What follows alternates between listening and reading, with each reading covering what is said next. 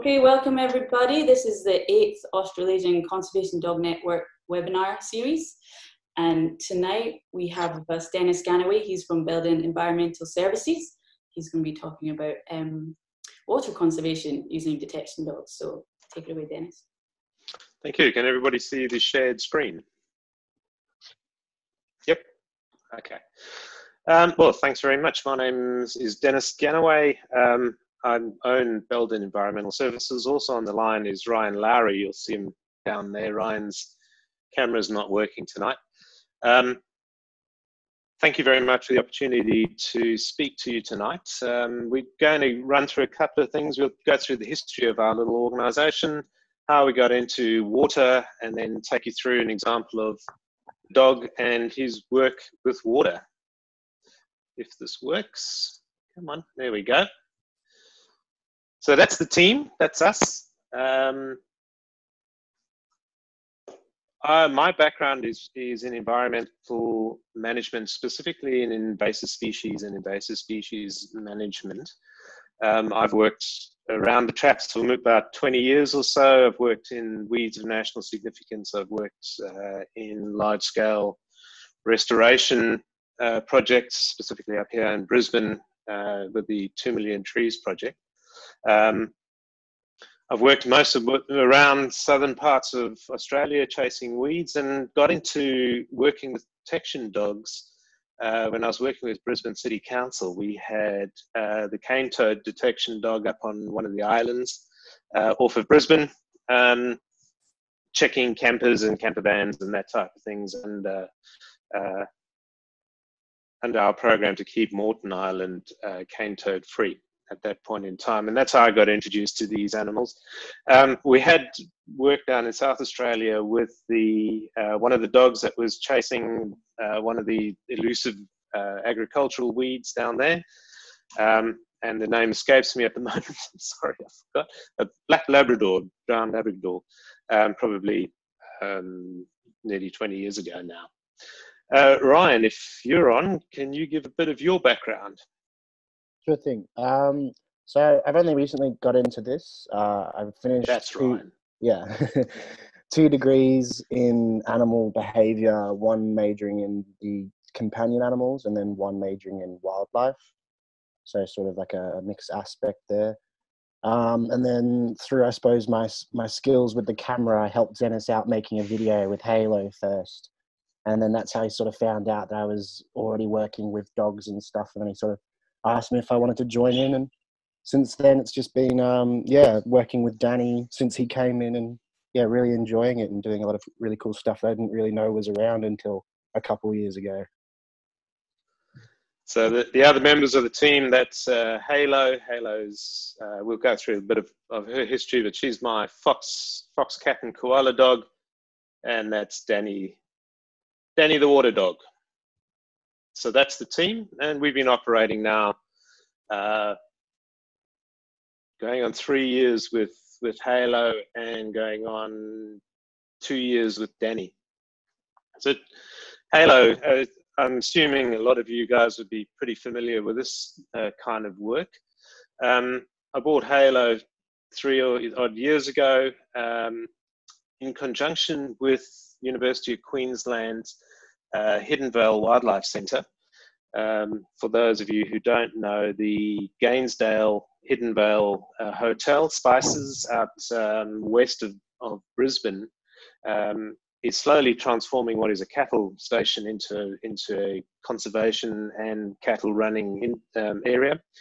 Beautiful mountains, a lot of exotic pests down in the valleys, a lot of beautiful wildlife and fauna up in the hills. So we're in partnership, in ownership with Halo, and her job is to do a lot of the presence, absence, and distribution work with the students and the researchers out there as they reintroduce, ultimately, some of our more rare and endangered species into this property.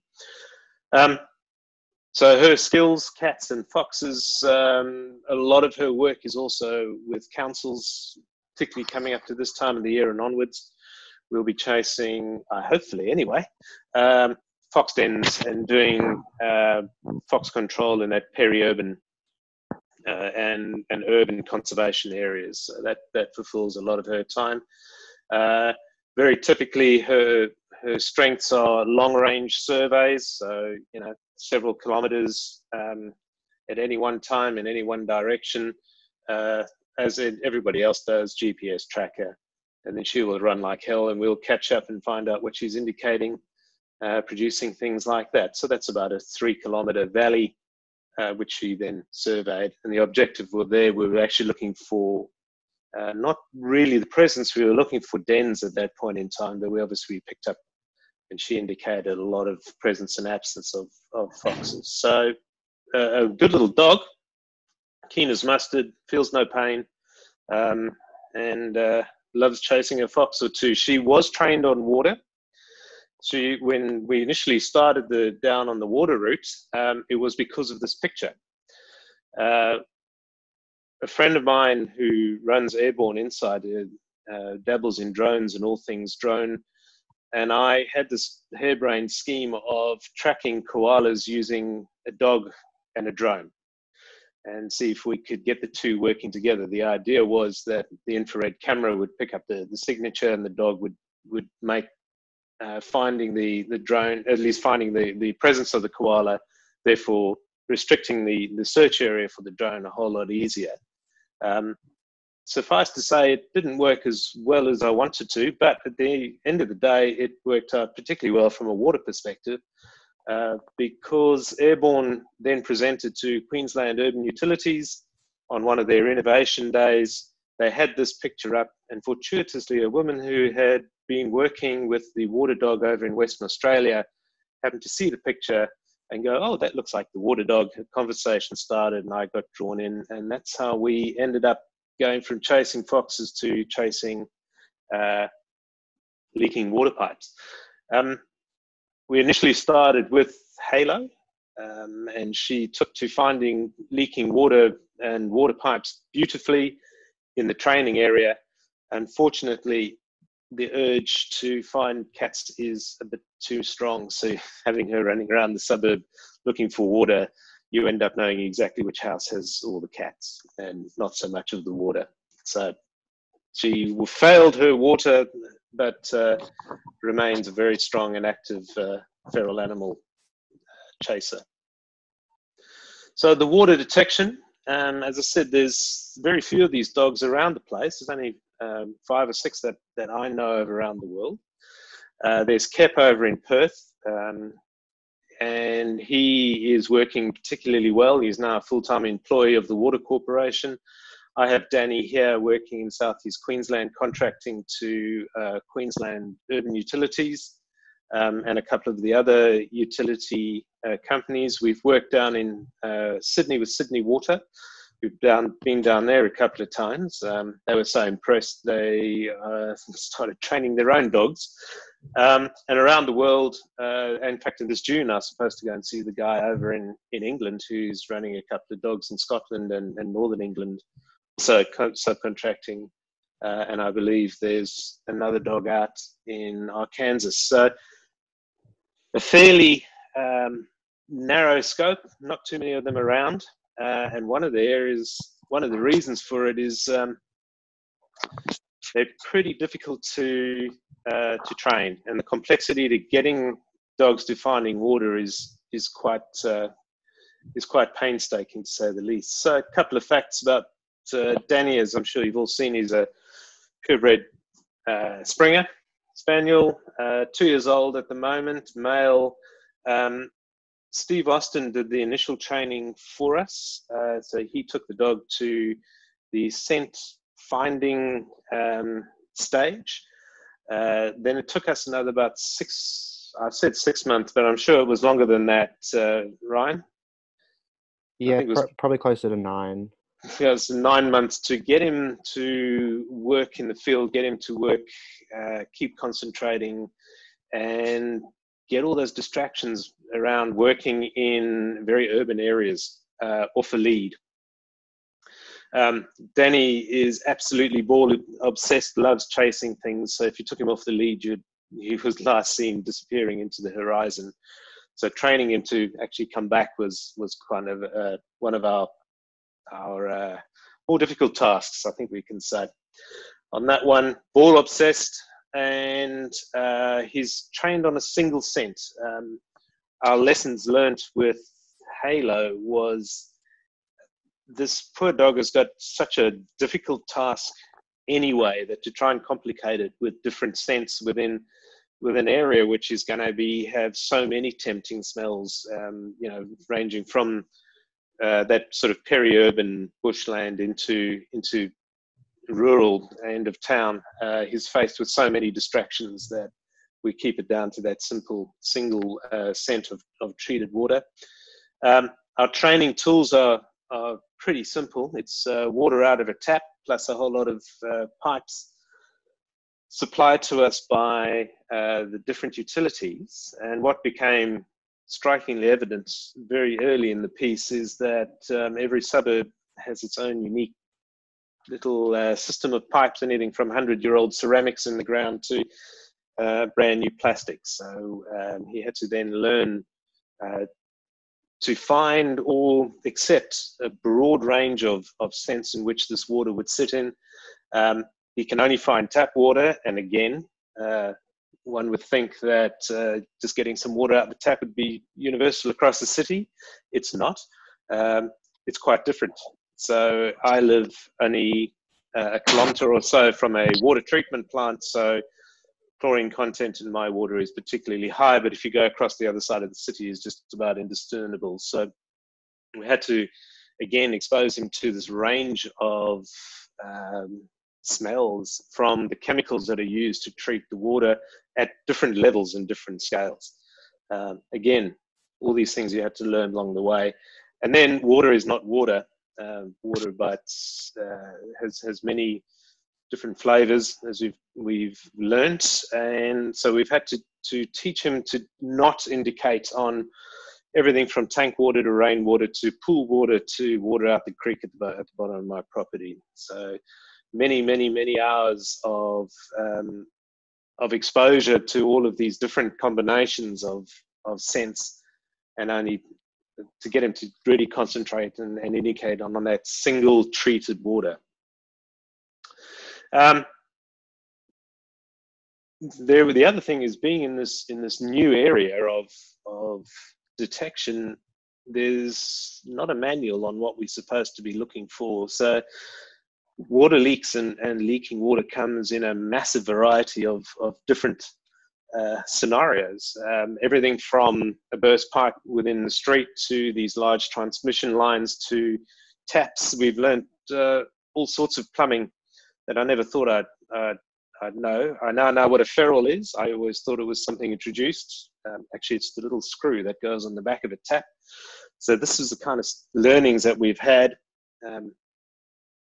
We've learned to calculate water pressure and other strange plumbing and water distribution techniques and language used by engineers that took a little while to get used to, I must say. So we've been done everything from put water into just slightly subsurface, indicating a very shallow buried pipe, down to burying pipes up to 1 meter in the ground, filling them up with 10-15 liters of water, leaving them for 24 hours so that he gets that signature scent of just the evaporating gases coming up through the ground. And then, of course, you've got all the complexities around soil. And then we discovered that in your more affluent areas, everybody has those little pop-up sprinklers that come through the immaculate lawns. They are great, except when the dog's indication is to dig a hole, which can lead to some frustration as we put back some very nice turf and some very expensive looking gardens, because the dog has picked up that plastic and the scent of tap water being used as for irrigation on these lawns. The other point that we had to ensure and work with is getting him to work in inclement weather. So obviously, if it's busy raining at that point in time, he can't work. But then getting him to look for just that signature smell of the gases post rain, for instance. So getting him not to just indicate on the smell of mud or damp or wet. So it's been a pretty complex way of going through, and we're confident we've got it. And he's finding things, as I'll show you in a minute. And I keep getting asked, so what is his target scent? And with all honesty, I can't put my hand on heart and say I know exactly what it is. It's a mixture of the purification chemicals, muds, the pipe. Don't know. The trainer down in Sydney is fairly convinced that the dog has actually learned to listen for that signature sound of leaking water. So, you know, maybe there's some sensory training that we've still got to do with the dog. We have taken both our dogs through the canine detection certification. Well, there's the certification methodology, so that we've had him independently verified that he is finding the scent as we have said he is. So to date, it's all been going particularly well. So that's the dog when he indicates, and that's a beautiful shot by the ABC photographer, stylized as that was him chasing a berry pipe during one of his many TV appearances. He's quite the media tart. He's been on all the commercial channels and ABC. So that's a nice styled one. In reality, when he finds something wet, that's what he ends up looking like. So he does like a good mushy leak, and will dig down until he finds water. If you have a look, his front paw is very delicately indicating where the leak is. So that's his more of his normal look once finding things. So I thought what we'd do is we'd just take you through the scenario of how we work and how the dog is, how we get our jobs, etc., and what we go through in any one particular day. We'll get a call from one of the utilities. They've indicated that they have a water leak within a designated area. Their engineering is such that they can shut sections of distribution pipes off through valves, etc., and measure pressure and loss between that. Anyway, using their magic, they can calculate that within an area there is water loss from somewhere. They had used both acoustics and all of their other methods to try and indicate where this leak was. They had no idea, so they called us in and asked us to undertake a survey. This is information that we'd be provided with. What we're looking at here is all of these little yellow markers with the numbers on them, represent things like fire hydrants, valves, surface infrastructure that you can see. The blue line would be the trace of where the main distribution pipeline is in that particular suburb. And then coming off this to every house would be the pipe supplying that individual house, which would terminate in your water meter box that you'd see outside of your house. So our sort of range, our scope of survey is over the main pipe up into the water meter. Typically what we would do is we'd get the dog out and we would start him very much like any other survey. He goes through those strict command measures, given the scent, told to find, and off he goes. Because of the complexity of what we are looking for, the search needs to be very slow, very methodical, and we often go over a single area a number of times. As we're working with him and as he gets more experience, he's been, he was training with Queensland Urban Utilities for nearly a year. This year he's been working and he's up and running. he's learning all of the time, and he is slowing down. As you can imagine, as a 2-year-old male, he wants to do it at 300 kilometers an hour. So a lot of our training has been to pull that back and really concentrate his nose on and as close to the pipe as we can physically get him. So we would do an area like this. We'd probably do it very rapidly the first time, go back and methodically go over every inch and get him to at least sniff over everything once or twice. So as you could see, we would come down on that side following the pipeline. We would then do the opposite side of the road. We've never asked him or trained him to try and smell through something like a tarmac. That's something that we're probably going to have to do into the future, but we've never had call to search a road per se. So we've always been over grass or over at least soil. And then we'll survey every one of these little joins to the main pipe. An area like this could take anything up to about 2 hours for us to complete thoroughly. So that's the task at hand, and we tend to start on the where all the main infrastructure and the likelihood of the leak is. So when the dog is fresh and still working at his absolute peak, we'll hit all the obvious areas, and then as he tires and becomes less and less interested, we'll move into the lesser areas. So in our quest, this is what we found. This particular one, that's Danny indicating what we're looking at is this little patch over here. You can see he dug it up. When we arrived at this was just a uniform grass. We had picked up the fact that there was a valve over here.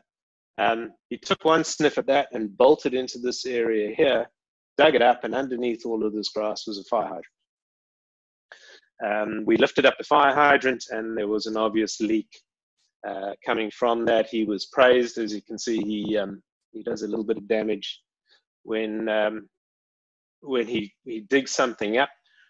I've never stopped that behavior because it's actually a really easier way for us to be really sure where he's indicating. And as you'll see, it makes no difference if he digs a great big hole in these circumstances. So typically that's what we would come across, a nice lawn. There's no real indication that there's a leak there. Usually if you've on a longer term leak, you'd find that, you know, the grass would have grown bigger, or it's pretty obvious. In the drought, our job was fairly obvious. You just put the dog anywhere near a green patch and it was probably a leak. So he had a real easy time for a couple of months. So that's what we would find, and typically that's what we would arrive at. And the dog would be then digging up the pavement.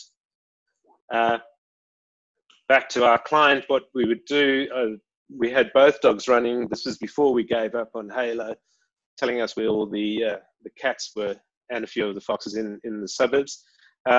So to our client, we then gave a GPS point. This is obviously they get far more detail in name and address, etc. But again, all I really wanted to illustrate was it's not a simple. The dog goes over these areas multiple times. So this is just a GPS tracker. I'm sure everybody uses those. So this just illustrates that each area is covered several times by the dog over that. So we then give that to our client. That we found 2 in that particular one on the indication on the valve cover up near the top, and that one that we had photographed.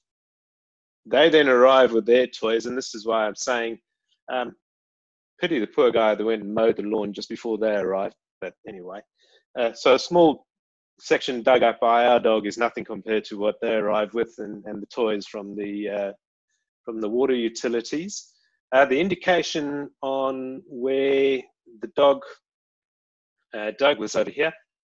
There's this top one, that's the valve that we were talking about initially. That was visible, that was the buried. So they came along, started digging that up. That's about a 30 centimeter hole that they dug, and at the bottom they found this, what I now know is a feral that had been pumping out of this water for a number of days. The soil structure in that particular area was such that the water was draining straight down and away into the stormwater drains and flowing away. So there was nothing visible on the top. And that was flowing, I think they estimated at about 3 litres a minute. So you can imagine over a number of years, the volume of water that was coming out of that. So typically, this would not have been found. And as the report says, and this is an extract from this report, this really illustrates the value of these dogs, where no visible water was on the ground. There was some water in the gully box. And this leak would not have been found until it came to the surface. And that nobody knows how long it had been running for, but it was very unlikely that it would have come to the surface for a protracted period of time. And the guys here reported this leak has gone unnoticed until it surfaced. So at this point in time, we're probably going out and surveying upwards of between 20 to 30 kilometers of pipeline in any particular way. We've done surveys everywhere from the town of Jimna to at least half the suburbs of Brisbane, some of the smaller towns, the satellite towns, Bow Desert, and down into the scenic rim, if you know Brisbane at all. So these are towns of 5,000, 6,000, 7,000 people, and we've surveyed these entire towns. Generally, when we go out, we would find somewhere between 9 and 20 indications in that area, sometimes more. And the strike rate of the dog at this point in time, where the engineers have gone out, dug up, and actually found a fault, is upward of 70%. Now, I was horrified by that. I thought that was terrible, and they fell about laughing, because the other methodologies that they have, if they get 50%, they are ecstatic. So the dog is doing particularly well. The other 30% where he's indicating may not necessarily be false. Of course, this could have been anything from somebody pouring water on the ground, out of a water bottle, to they couldn't find the leak, or the leak is far away and the smell and the scent is transferring through either clay or running down a pipe or something of that nature. So there's a lot of variability in that 30% as to why the dog is not, or why rather they can't find what the dog is indicating on. Of course, I'm completely and utterly biased and convinced that whoever's on highway can... If everyone could just make sure that they're on mute, we're just getting a bit of sound. Yep, thank you. Sorry, Dennis. Yeah, no problem. So I'm not convinced that the dog is not finding the correct scent. I just think we can't find what he is smelling. And again, given the brevity of what we're asking him to find, I think that sort of that 70% mark it's okay, but I think we can work on the dog. And if the experience from the guys in Perth is anything to go by, the more the dog works, the better that accuracy gets, and the more the dog works out what he has to have. So he's a young dog yet, so I think he'll only get better and better at doing what he does. As far as the type of terrain that we've worked in, we've also worked in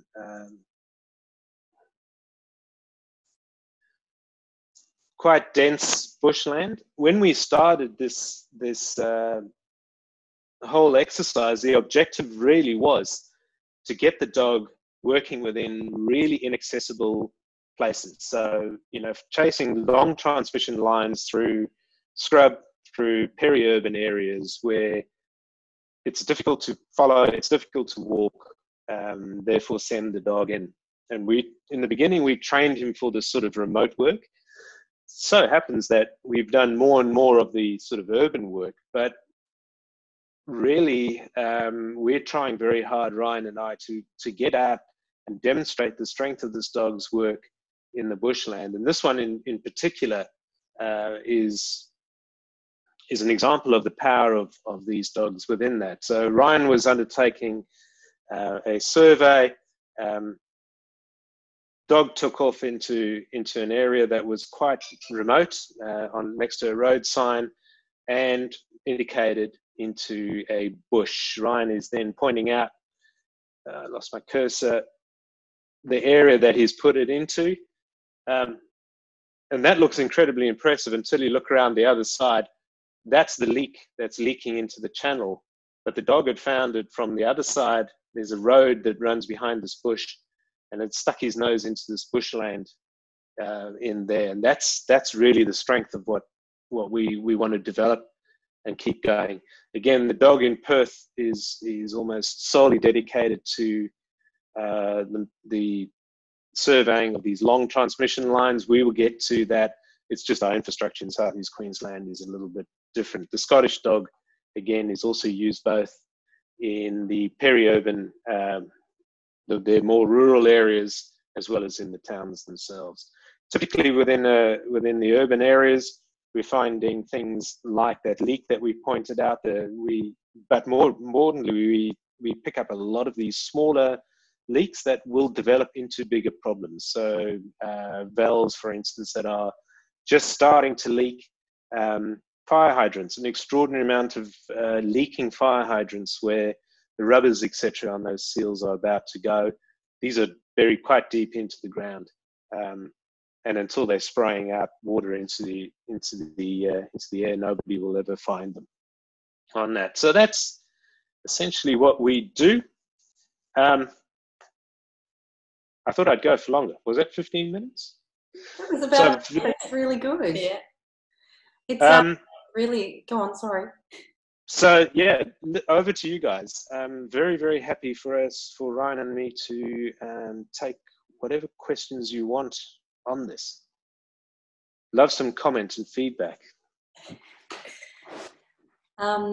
If anyone doesn't want to jump in, it's really great work that you're doing. I mean, water is a very precious resource. We live in Broken Hill, so we understand on a completely different level when you don't have it how important it is. So congratulations on the work, and it's excellent what you're doing.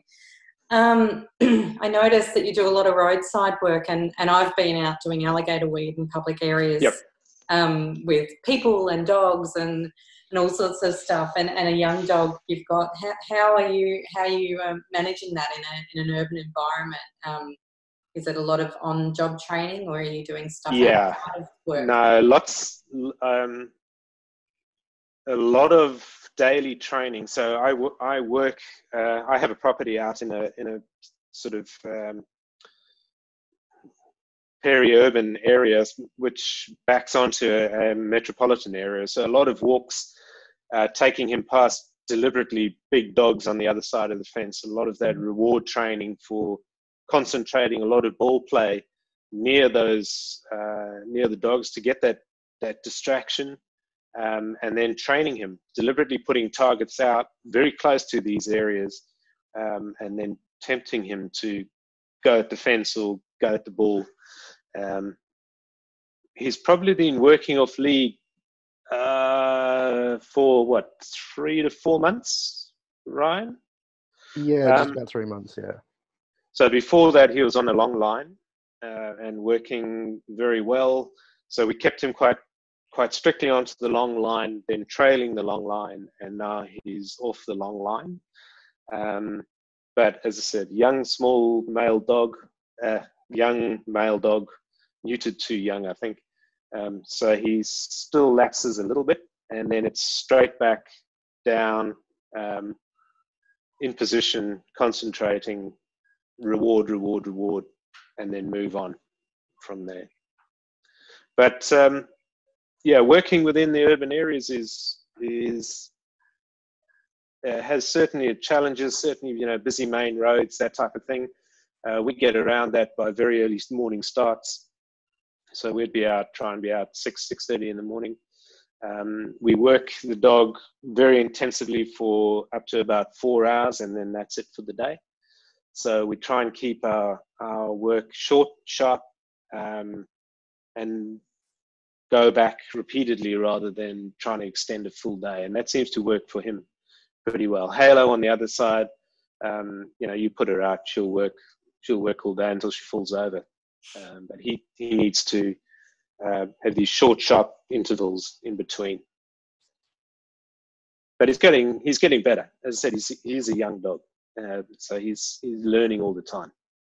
Yeah, that's great. It's very similar to Oakley, isn't it? Yeah, we were just saying that he's a lot. It sounds very like one of our young boys, and they are. They, especially when they get their focus in and they really want to work, and that's all they want to do. Yeah. We were just and saying, if you can get him into that groove, then he'll go straight past a barking dog, right at his ear, and he's working and he's fine. Yeah. If he's distracted, forget it. There's days where you put him back in the car and take him home because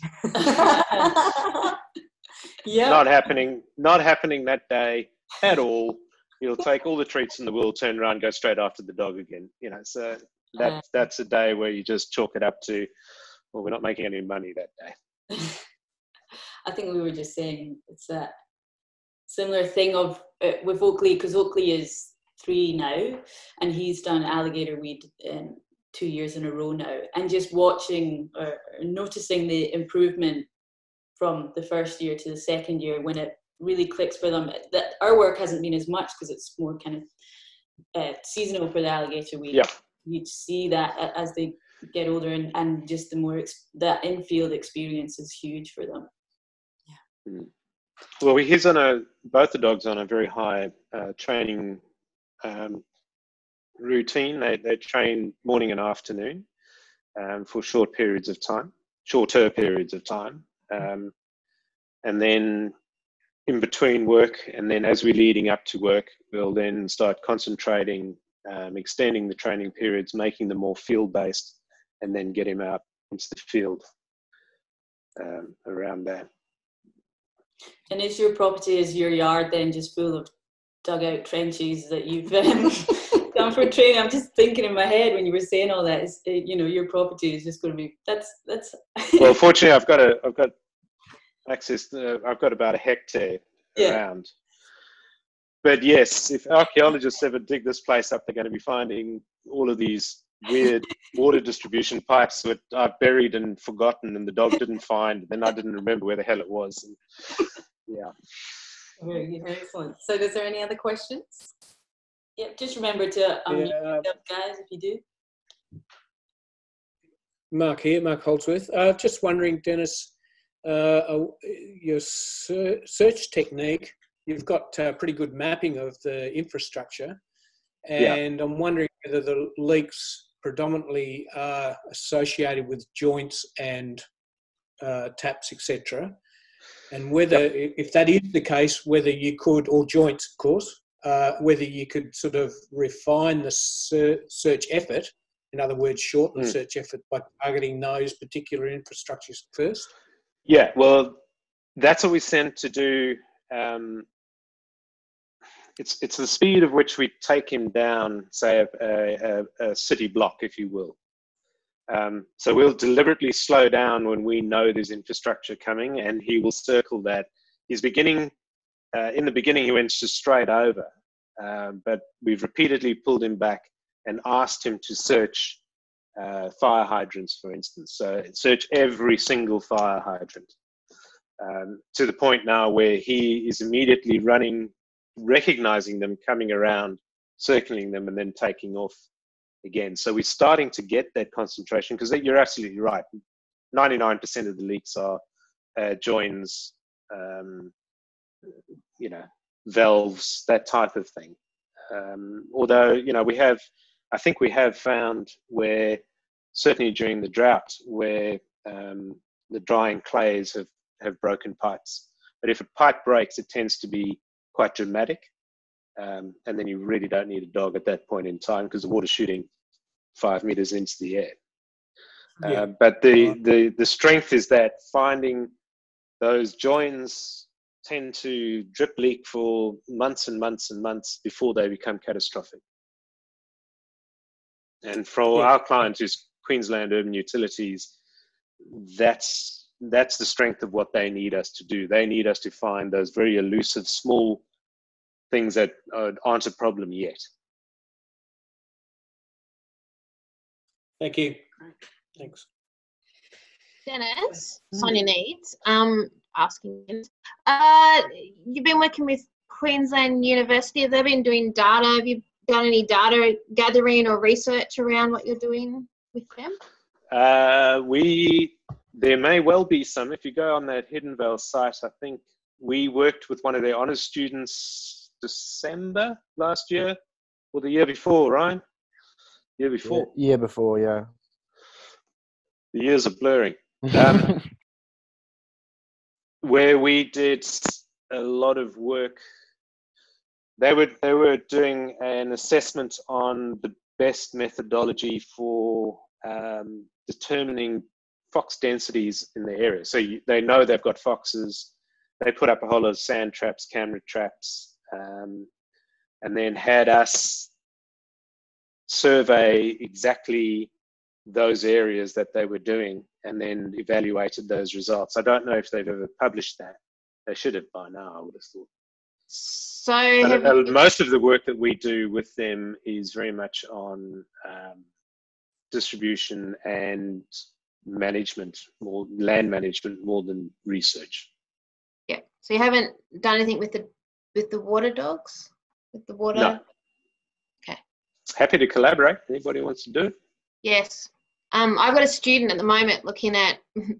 I might contact you after this. Sure. Maybe tomorrow. I've got a student doing something sort of similar, and it would fit perfectly. So I might give you a ring tomorrow. Sure, no problem at all. Excellent. So we had a couple of things come up in the chat. Nick Gill, you had a question? Oh yeah, sorry. I was just wondering if the weed you were working with was the broom rape, the Orobang. Yeah, that's the one. Oh, cool! I remember reading about that years ago. It sounded like a really interesting project. Yeah. So, how did that turn out for you in the end? I was just working with the guys. I was working on a weed down there called bridal creeper, and I was sitting next to the guys that were doing the broom rape eradication. I don't know if it ever got to the point of eradication, but I think the project survived longer than the poor dog did, I think, in the end. They were still eradicating broom rape when I left South Australia in 2008, I think. Yeah, I mean, it's a very cryptic plant. So it would be a really tricky one to eradicate, but yeah. Oh, I'm sure. Yeah. It's interesting to hear about. Cool. So in those days, I was just, you spray herbicide on it. That's what you do to kill stuff. Don't use dogs.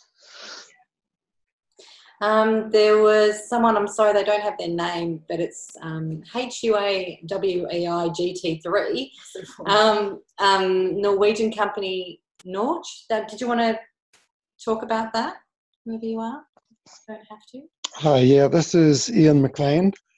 Hello, Ian. I'm a Kiwi, but I'm currently living in the Netherlands, although I'm hoping to get home one day soon. Nox is a Norwegian company that I worked with for many years, and we worked on the development of odor capture, where you get the odor onto a filter and then you take the filter to a dog that works in a laboratory. Yeah. So you may have heard of this technology. It's been used particularly for landmine detection, but also for cancer detection and a number of other things. Mostly it doesn't work very well because it's very, very difficult to refine and tune. The concept works, but the action doesn't always. But this company has worked with that technology for a very long time, and they have done many, many kilometers of oil pipelines, searching for leaks in those oil pipelines. And I mean, nobody, of course, knows what the success rate is because you don't know what you missed. Oh, it's 100%, always. Yeah, exactly. But they certainly do find water leaks using that technology. Yeah.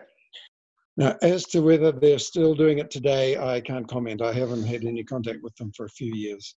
In my research, there's a couple of guys out of Texas that use dogs on oil transfer pipelines.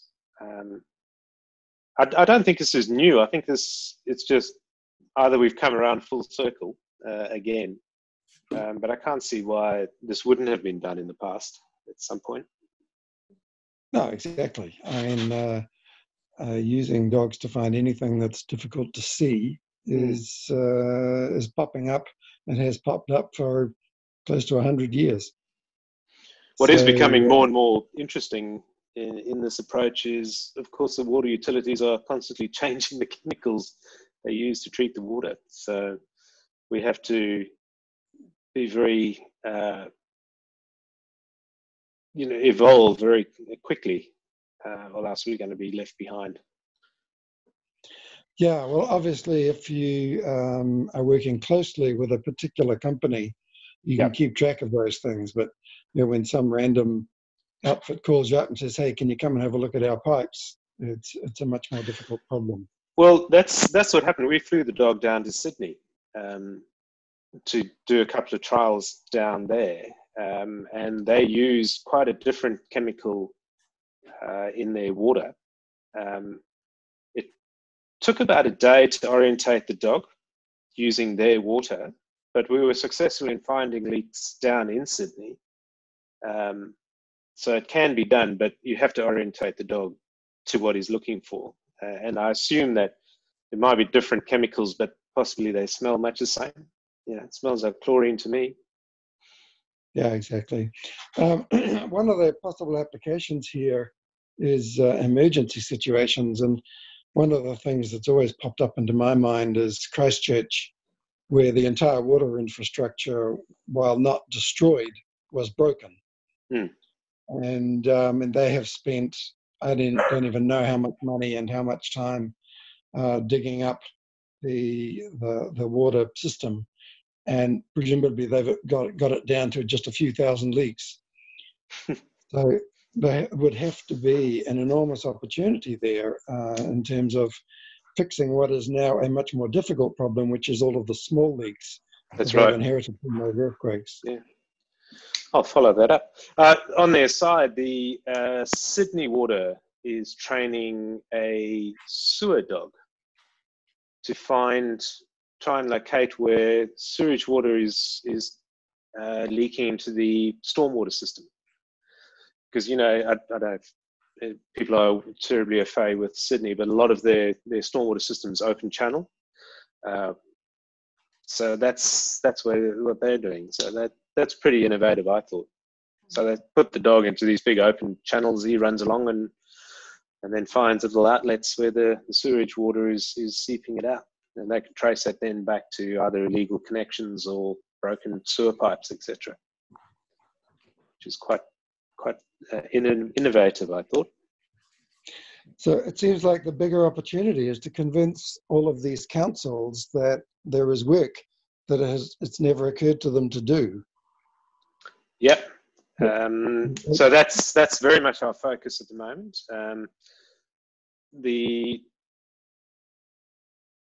So we've been working with one of the bigger ones here in Brisbane that essentially supplies water to the greater Brisbane and most of southeast Queensland, so probably upwards of 4 million odd people, which is quite large in an Australian context. So the idea is very much to expand that into the neighbouring utilities. We've worked with the bulk water suppliers as well, both here and in Sydney,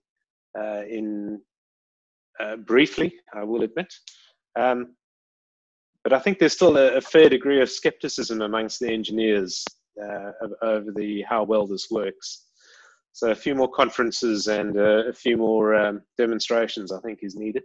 But we're getting a very good body of evidence building up over time. And the guys that we work with within the water utilities are incredibly supportive of what we do, and they're blown away by the... Yeah, I buy that, but I'd like to take you back to the earlier little discussion about, are you working with any scientists and is anybody gathering any data? And your answer was, well, not really. No, at this point, no. And the problem is that when you do a demonstration to people and they see your dog find a water leak, it's enormously impressive. And if they're not scientists, they will go away probably quite impressed. But the problem is you haven't actually demonstrated anything in terms of what your statistical probabilities are and what your true general capability is. And that's where you need to be working with those scientists to generate the real data that will convince the engineers. Any scientists wishing to volunteer? Yeah. I'm So happy to work with you. There we are, done. I have a student. Like I said, I'll contact you tomorrow. The biggest issue with that is numbers of dogs. So when you've only got 1 or 2 dogs, statistically, it's difficult. But Dennis, if you've got other contacts doing this, there's no reason. At the moment, my students are all stuck at home, so they're quite happy just talking to people and getting data sent to them. So if There's you've 2 got, of us in Australia, and I can give you the contact. that's exactly right. If we've got other contacts, my student can, or my students, there's 2 of them, can do the digging around and start gathering a bit, even just to do a lit review style data analysis would be great. So I will talk to you tomorrow. But yeah, that's definitely a thing, is that data there, that's what will push councils and government bodies into really, if you've got something published, it does give you a bit of backup. Of course. That's excellent stuff. We've just got a couple of extra questions and parts in the, a couple of people have left, and Nick Gill says it was lovely seeing everyone, and thanks Dennis, it was a really interesting presentation. And Sure. And such a challenging target owner, which it would be incredibly difficult. That's problem solving at its highest. Doug has shared a link to Hidden Vale Wildlife. Yep. So I'm assuming that's including the dog as one of the survey methodologies. Would that be right? Yeah, that's him. Yep, perfect. R. Miller would like to say, would the dog work with a farmer pumping a dam water, for example? Only if it was treated. Yeah. I was thinking about the raw water on Stradbroke Island too. That's a large pipeline going down the centre of the island. Yeah. But, so it's no, untreated. No, it wouldn't, because we very deliberately train them off anything that's not a treated product. Yeah. No worries. Thank you. I'd love to. I mean, it would be great. But then, you're going to be hitting, issue you're going to have there is you're going to be hitting natural springs, creeks, who knows. I had a question, Dennis. How are you going? I'm Nick. Hey, Nick. You said that your dog is primarily ball reward based, which is really cool. I was curious, when your dog's in the field and you're doing your searches, so not your training scenarios when you know mostly what's happening or you've put hides and things like that. When you're doing your searches in the field and your dog alerts, I'm curious what your reward process is. Do you reward for every alert, not knowing if it's one of the 30% that isn't necessarily one that you would consider a true alert or maybe a false alert, or do you wait and dig around before you reward, or how does that work for you? Again, a lot of it is how confident the dog is. If he's circling around and is kind of uncertain himself, we might pull him back, put him back on. If he pounces on his scent, starts digging a great big hole, he'll get a reward. And we'll reward off that. Again, we can't always verify what he is smelling. So if that leak is a meter under the ground and he's picking the odor up, we can dig as much as you like. You're not going to get down to the wet stuff to verify what that leak is. We don't have the time of day to do that because we've got an area to cover on that. So we would reward on that one. Yeah, and it does heighten the risk of a false positive. But given the complexity of that, I would rather have some of that false positive than to teach him against indicating whenever he's certain. Yeah, that makes sense. Cool, thank you. Super. Well, that has been an hour. and a little bit. Wow. Okay. Yeah. Well, since time flies when you're having fun. Very, very interesting. If no one has any more questions, because I'm sure no one's off out doing anything tonight, but I will stop the recording now, and just say thank you very much, Dennis, for a really fascinating presentation.